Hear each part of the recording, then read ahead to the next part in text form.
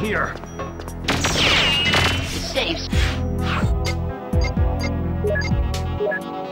heavily encrypted. The decoder's gonna...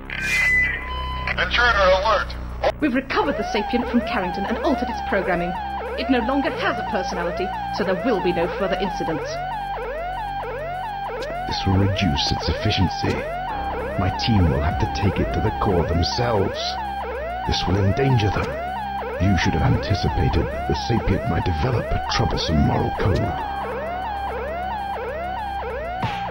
No one could have predicted that, and I resent being singled out for blame. What about him?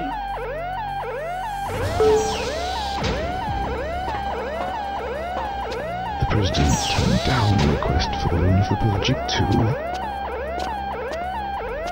Could it be you overestimated your influence over him? No. Perhaps I underestimated his resolve.